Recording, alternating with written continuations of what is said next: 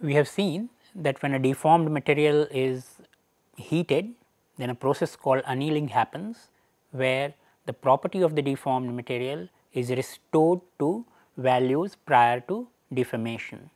And this process of annealing happens in stages of 3 stages of recovery, recrystallization and grain growth. We have looked at recovery, now let us look at recrystallization. So, recrystallization is replacement of deformed crystals of high dislocation density by strain free crystals of low dislocation density. So, you are going from high dislocation density to low dislocation density. There was some lowering of dislocation density in the during the recovery stage, where dislocation of opposite signs came together and annihilated, but still dislocations are left in the crystal and there is a driving force because of the high density of dislocation. So, the driving force for recrystallization is the strain energy associated with dislocations. Strain energy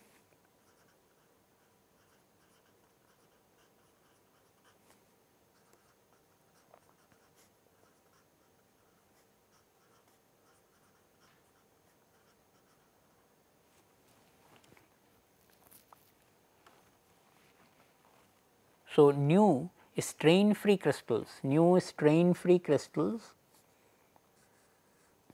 form and grow into the material and gradually replace all the deformed crystals. When all the deformed crystals are replaced, we will consider that to be completion of recrystallization. One defines a recrystallization temperature. Now, recrystallization process is actually temperature dependent and it depends exponentially on temperature. So, the amount of time required for recrystallization to complete will depend upon the temperature, but still for practical purposes one defines the recrystallization temperature as a temperature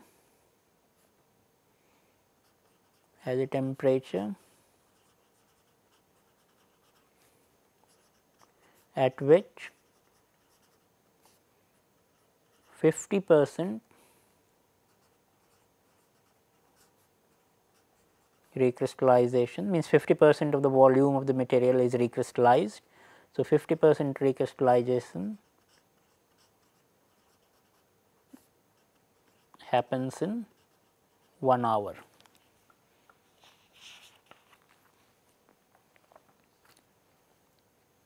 Now, let us look at the effect of different variables, different processing variables, different process variables on recrystallization.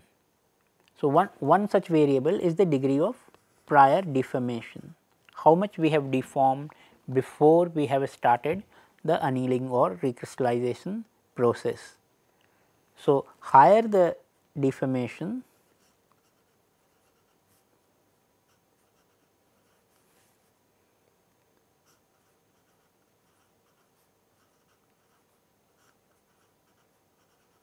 higher the prior deformation, higher is the stored energy.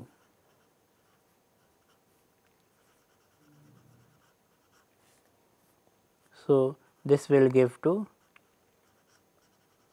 higher driving force, which will then lower the recrystallization temperature. Since driving force is more, recrystallization can happen at a lower temperature.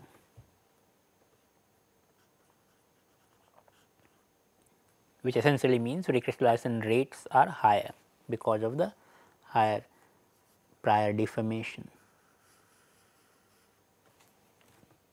It will also, because of this, you will also get finer recrystallized grains.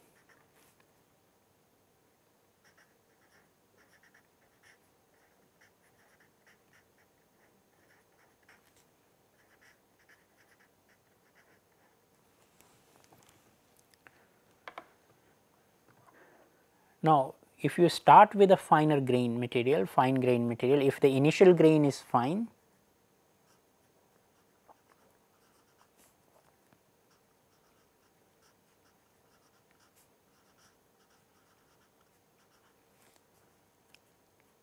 will also lead to more, because it is the initial grain boundaries which act as nucleation sites for recrystallization. So, finer is the initial grain size, more is such grain boundary sites, and so recrystallization rate is higher, and so you will again get lower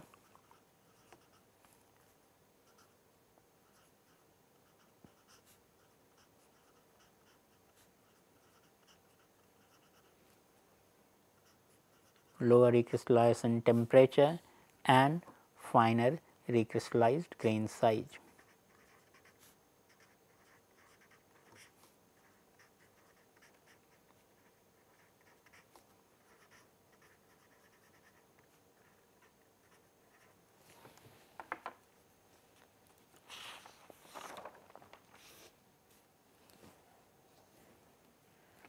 Then comes the temperature of the cold working. At what temperature the material was deformed. So, lower is the deformation temperature,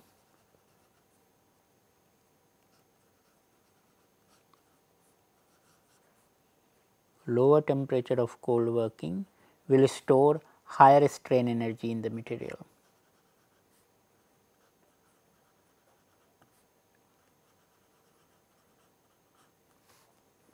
So, which will mean higher driving force,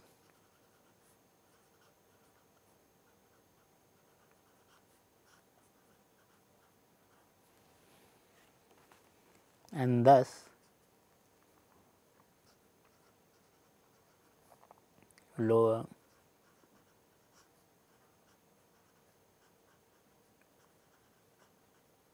recrystallization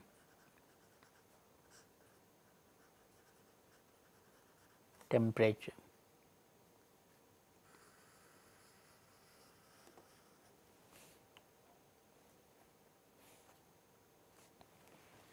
And then the temperature of recrystallization, at what temperature you are keeping the deformed material for recrystallization.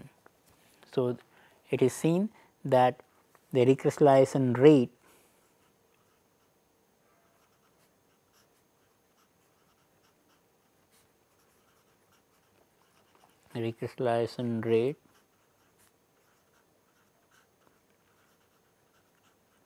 depends exponentially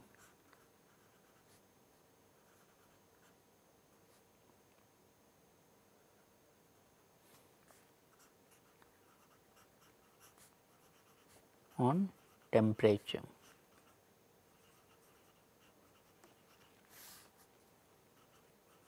So, it is a Arrhenius kind of law where rate is some A exponential minus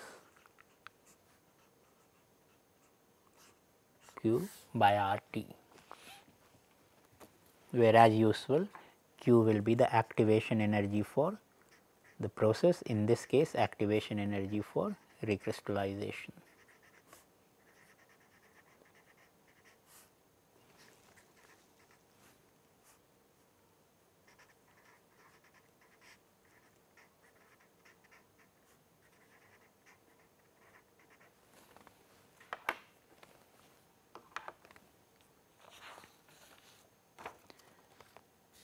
During recrystallization, as we saw, new grains form, new strain free grains form and grow into the deformed matrix.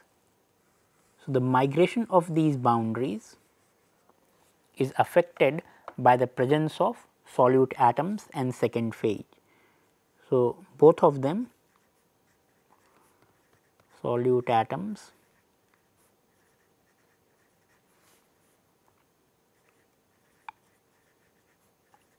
and second phase particles.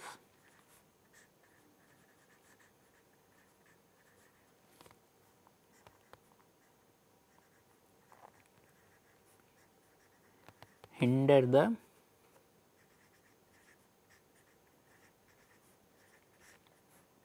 motion of grain boundaries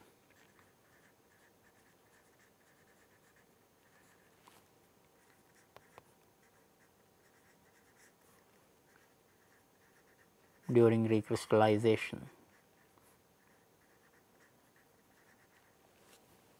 So, they lower the recrystallization rate.